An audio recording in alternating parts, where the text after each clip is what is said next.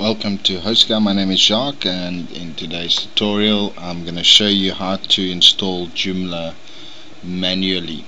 So I assume you've logged into your control panel, and the first thing we need to do is we need to install a MySQL database.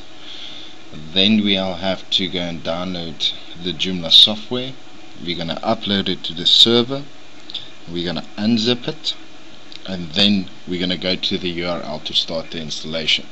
First of all, we're going to go and create a MySQL database. So scroll down to MySQL databases, and we're going to give the database a name. We're going to call it DB1 for this example. You can call it anything. Right, it said that it just added the database for us. You can scroll down, and now we need to create a user for that specific database. We're just going to call it support, and we're going to give it a password for now. I would advise you to use the generate password generator over here, and you can put the password length in as 9. You can untick symbols and regenerate it and use password. Right, that is the way you need to do that, but for now we're just going to call it password here, and we're going to say create the user. Well, it just created the user for us with the password for password. Now once you've created a user, you need to assign the specific user to this database. So you will see over here that we've created one user. If you create more users, it will just show up here underneath the support user. If you create more databases, we are limited to one database on this account, so we can't create more, but should you need to, you can create more, and it will show underneath here. So now we're going to assign this user rights or privileges to make use of database 1 of DB1 that we just created. So we just click on add, and we give the support user all privileges to use DB1, and we're going to make the changes. Right, now it just tells us that the support user was added to the database DB1. We go back. Right, you will see over here that this user was successfully added to DB1. Now the next thing we need to do is we need to go and just click on home, and next thing we need to do is download the Joomla software. So we go to joomla.org and we click on download. To bring up a screen, we'd like to download the full package, and you just click on the zip file. I've already done that, and it's located on my desktop. So let's go back to the cPanel.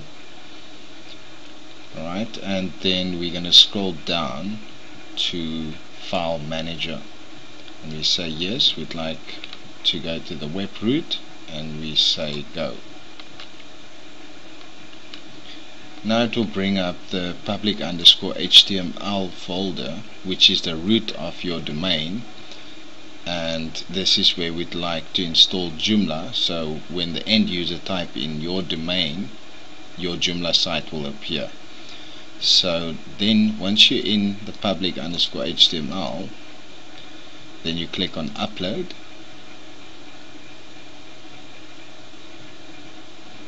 click on browse, and you can go and select the downloadable, and it will automatically start the upload process. So you don't even need a FTP program, because you can do it within the cPanel by going to File Manager and upload the zip file. I'm going to pause the video until this is done. I'll come back. Right, I've successfully uploaded the zip file which we've downloaded from the Joomla website. So we can close the screen, and we can go back to our root folder, which is public_HTML, and we click on reload, and you will see that we've uploaded the zip file. We select the file, we click on extract, we say yes, we'd like to extract it in the root, So we click on extract files. Alright, it actually extracted the files for us, and you will see that all the files are in the root now, in the public underscore HTML. That's where we'd like it to be. Right, so now we can go to our domain name, and we can just click on enter, and it will automatically start the installation process for us. So we click on next, and we click on next, and we agree to the terms, and the host name will always be localhost in the cPanel, and the username in this scenario was webhost underscore support.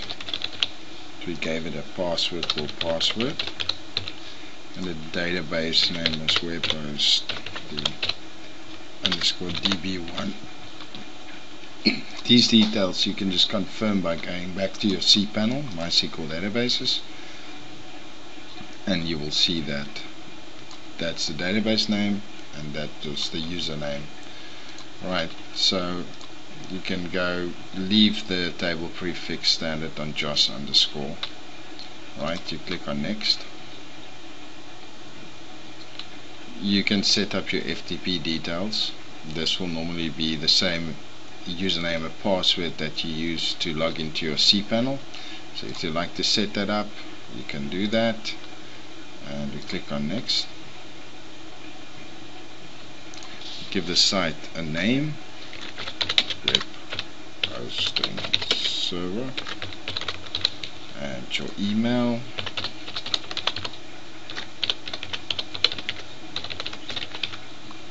and then your admin password. Let's call it password, and we like to install the sample data. Said it successfully installed that for us, and we click on next. And now it's asking us to actually remove the installation folder, or we can just rename it. So let's go back to our root folder within the file manager, and we click on installation, we click on rename, and I'm just going to put 3 underscores next to the installation. You'll see it renamed it, so Joomla won't see that it's there, or you can just click on that and go ahead and delete this folder. Right, so now we've actually done this, and we can click on site, and you will see that our Joomla site is successfully installed. Right, and you can also log into the back office by going to your domain /administrator, enter, and you will see that we can make use of the admin user, which was called admin, and password to access the back office.